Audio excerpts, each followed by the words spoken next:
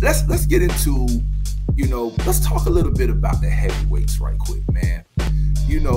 We've all been watching, what's been transpiring over in, Ukraine, with the tension that's going on in the war between Russia and Ukraine.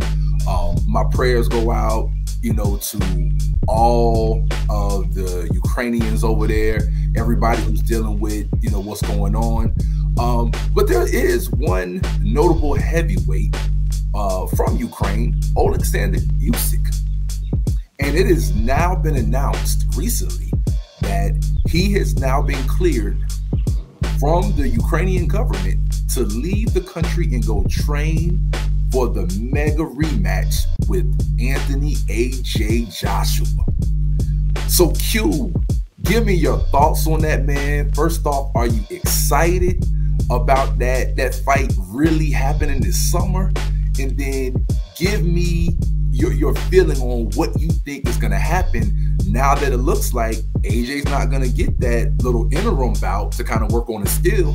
We're going directly back into the rematch this summer, bro. So tell me what you think about that fight, man. There's so many moving parts with the war and everything. You know what I'm saying? And if Usyk, it could be in a mental space. Usyk seemed like he type that could lock in, probably even more based on what his countrymen is going through.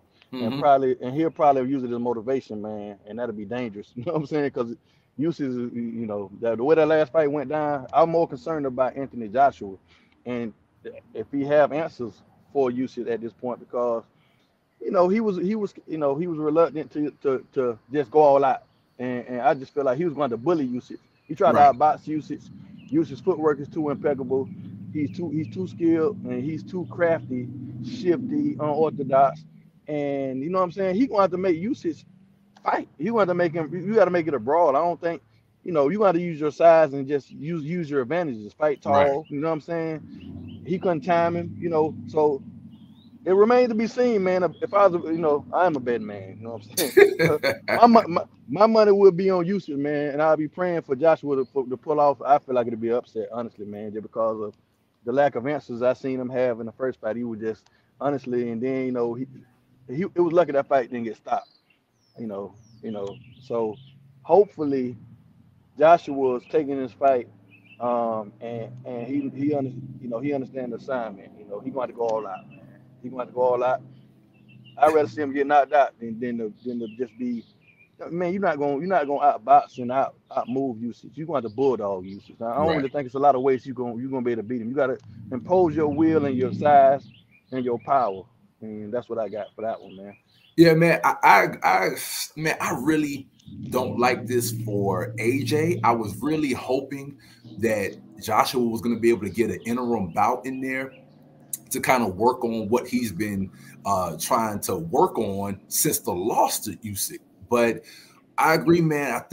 I really think Usyk's going to have a headspace where he's going to be. He got a lot on his back that I think he's going to try to give the best performance possible, man. I think he's going to go into this training camp locked and loaded, almost ready to do this for Ukraine and prove that he deserves to be the champion, that the first time he beat AJ wasn't a fluke. I believe AJ is at a deficit when it comes to boxing skill compared to Usyk.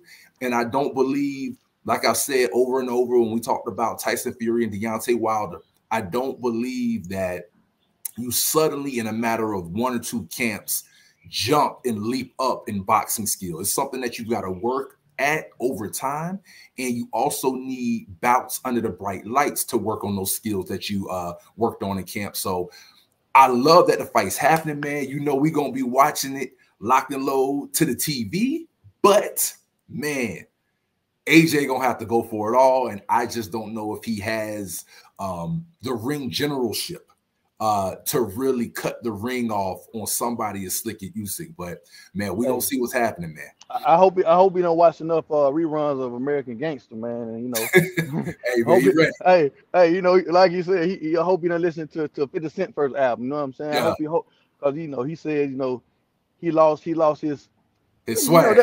He went back and said he had to go back and watch Menace to Society and all that type of stuff, man. And it's like, man, look. the movies ain't gonna help you. You know what I'm saying? But I understand the mentality. You know what I'm saying? Right. So we get motivated by certain things. You know, we see the dog in certain characters, and we channel it. We channel it for whatever we got going on. You know, so power to AJ, man. I want to see Yeah, AJ pull it out. and I salute him. You know, I mean, it's hard to knock any fighter for wanting their immediate get back. You know, when they take an L, so you can't fault them for that.